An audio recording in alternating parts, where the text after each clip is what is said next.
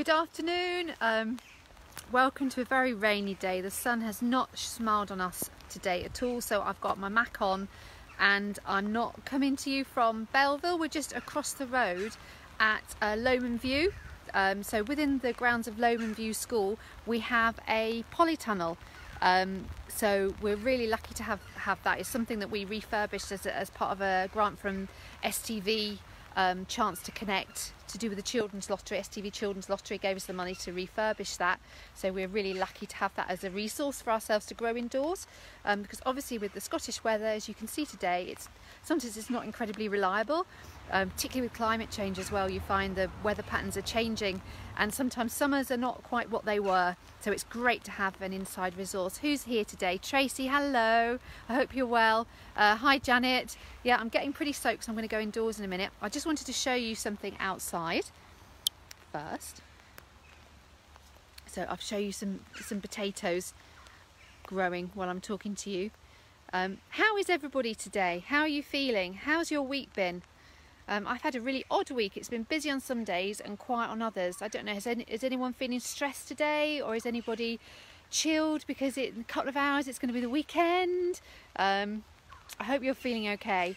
So I'm finding that I'm just trying to think of how I'm feeling, and I don't know how you are. Where's your breathing today? Are you breathing up in your chest or in your neck? You know, are you feeling very anxious? Have you had to go outside this week and it's made you, for the first time, that's made you feel quite anxious?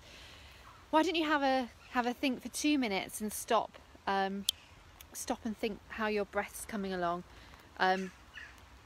So I'm just going to try and do a bit of breathing, I suppose, and see, get in touch with my own body. Often we're so busy thinking about updating Facebook and answering all phones and emails. You know, we're not thinking about actually how we're feeling in ourselves. So at the moment my neck, as normal, and shoulders are quite sore because I hunch over my computer. So I'm going to try and sort of bend out and stretch a little bit. And I'm going to try and take a few breaths sort of in through my nose and down, and try and spread my breath right the way sort of down my body. And I think it's so funny that even just concentrating on yourself, just giving yourself a permission to do that just for a few minutes, actually does make you feel a lot better. So I'll go back to the potatoes again. Has anyone tried that? Is that helping anybody? Do you feel like, if you can you stand up rather than sitting down, or just put your shoulders back a bit and just stretch a little bit? It's Friday, come on, you can spend 2 minutes on yourself. Right, so let's talk a bit about potatoes. So these potatoes have been earthed up. So potatoes are planted in the ground. So we planted these, gosh, I think back in April. So you plant potatoes after the frosts have come off. So we planted these in April, I think beginning of April. And then as they grow, you do what you call earthing them up, which means that you just push earth around them. It's no more complicated than that. Sometimes people have all these complicated terms for things, but earthing up is just pushing the soil around them. And that means that because they're tubers that grow under the ground, so it means that there's much more room under the ground for them to grow. And actually, even though it's raining, you know, when you're in the rain, it's never actually as bad as you think it's going to be when you're outside. And there's that lovely smell of the rain-soaked earth coming through as well. I love the smell of earth, and I love touching the earth. See, if you feel the ground at this sort of time of year, it's really quite warm. Even though it's had this cold rain on it, the ground is not the cold ground from the winter anymore. I think it's so good sometimes just, oh, you're going to think I'm a right tree hugger, but just sometimes just get your hands in the soil and have a feel of it. I think it does wonders for you. So we're going to go quickly into the polytunnel. This might be a bit of a shorter chat today. Hi Sarah, hi Michelle, hope you're all right. Good to see you, Sarah. I'd wave back to you if I knew how to do it when I'm talking at the same time. So inside our polytunnel, we've got lots of tomatoes growing. So this is a view just all around it. We've got loads of tomatoes growing. We've also been very kindly from a supermarket gifted a few flowers that are here that have just come in. These are actually one of my favourite flowers. I don't know if anybody knows what this is. This is agapanthus.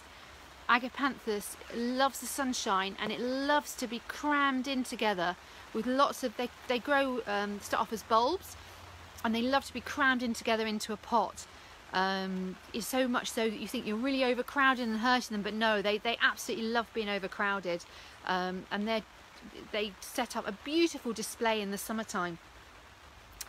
So here's some of our tomato plants. We've been gifted quite a few this year, so thank you. I think Janet, you gifted some of these, which are growing really well. So if you wanted to know about tomatoes, last week Lucy on her Get Growing Inverclyde site, which is part of Belleville, so it's a group within Belleville that you can look at. She talked all about tomatoes, everything you wanted to know about growing them. So you can actually review that. It's there. She goes live every day, so she'll be on at 3:30 today talking to you, and you can actually go on at the same time and ask her questions today. And it's all about bugs and pests today, which is great because this time of year sometimes they really do get hold of crops. But last week, you can have a look at that, it was all about growing tomatoes, and there's this wonderful smell of tomatoes. I think, how do you describe a tomato smell? It's like a sort of furry smell. And these tomatoes, they've got little flowers, they're coming. Your tomatoes at home might be more advanced than ours in here. These were sown quite late, but you can actually eat the leaves as well of tomatoes, which is not something I've tried. I saw a recipe for it the other day and thought, oh, that's interesting. They don't really seem, their smell and their texture, the furry texture doesn't actually seem that appetizing, but you never know. So moving along here, everything's quite closely sewn together, and you can decide to do that because obviously then you're taking the weeds out of the equations, or you can space things out so they grow bigger. So these are cabbages growing, so I think these maybe need a little thinning out, these cabbages here. And here is what looks like it could be some sort of a pumpkin or a squash plant. I think it's not labelled. And here, now this John has used some very inventive tying using these soft, they look a bit like the cord you'd have sort of round a bathrobe, but they're great actually because tomatoes often need a little bit of help growing, either with a cane or with tying them up like this. So don't let yours get too tall before you tie them. And then when they've reached high enough for you, pinch out the tops of them as well. So that means that they stop growing up and they start concentrating on the fruits and ripening the fruits and rather than growing up all the time. Just gonna have a little look around here. So has anybody been on the site to see the 3:30 group with Lucy? It's really worth having a look because she's a font of all knowledge of growing plants. So here are some pepper plants. Has anyone got these at home? Janet, you've got some of these, haven't you, on your windowsill? Michelle, have you got any of these at home? So these, sometimes they grow outside. When I used to live in Yorkshire, I used to grow peppers outside, less so in Scotland. So you see, so some of these plants growing here. Look, you can see these are chilies. Look at these chilies growing. That's quite an impressive chili there. So they start off green. You can leave them green if you want, or they can go red, or sometimes they're other colours like yellow, even white. Some chilies are. Let's see what these are. And these are pepper plants, unicorn peppers. Again, these have been grown quite late, and that's the thing, you see, it's not, you don't have to do absolutely everything by the book. You know, some years you get things, you get more success sometimes, you know, than other years, and that's fine. You know, even like Monty Don, the god of all growing, you know, he doesn't get things right all the time, and that's the thing, you just experiment and keep experimenting and sort of enjoying growing and not get too wound up about planting things exactly the right time, exactly the way that they say in books. So I'm going to tell you, saying that, I'm going to show you, sorry, some things that have gone wrong here. So come and look at these tomatoes. So what do you think's gone wrong here? Looks like they're all right now. So if I have a look inside, if they were going really wrong, then the leaves would be all sort of limp, but they're not. There's some new growth coming here that looks fine. I think these are probably crisped up nicely when it was really, really dry the other day. Oh, there's Lucy. Hi, Lucy. Yes, I've reminded people. I've forgotten every single week consecutively, but now I've done a really good reminder to remind everybody to come and see you later on at 3:30. Oh, so Michelle's saying that maybe they were her peppers that I was just referring to earlier. So I just wanted to show you that, to show that that often things do go wrong, and this has obviously gone quite wrong. But you know, plants recover. They're quite sturdy. That one looks a bit wronger than the rest of them, but they do come round again. There's really no worries at all. And I'll show you last off, just before I might leave you today, I'll show you some broad beans. So these have actually only been grown in a pot because that's all we had space for outside Belleville, but they're still coming along with their pods here. That's a broad bean pod. So if you've not had broad beans before, they're great to grow. They're so easy to grow with kids. They look like the beans from Jack and the Beanstalk. You plant them around sort of April time, end of March, April time, which is when you plant, you know, a lot of things to do with the garden. And they grow the most amazing beans. Actually, what I'm going to do is, because there are other beans coming, I'm going to show you inside this bean, because if you've not seen a broad bean, it is amazing. So inside has got like it's like a furry sleeping bag, and they're the beans there. So these are little ones. You could let them grow a little bit bigger, and what you do is you can eat them raw or cook them. What I normally do is there's like an outer case there, which I've just seen, I'm stroking that with my thumb.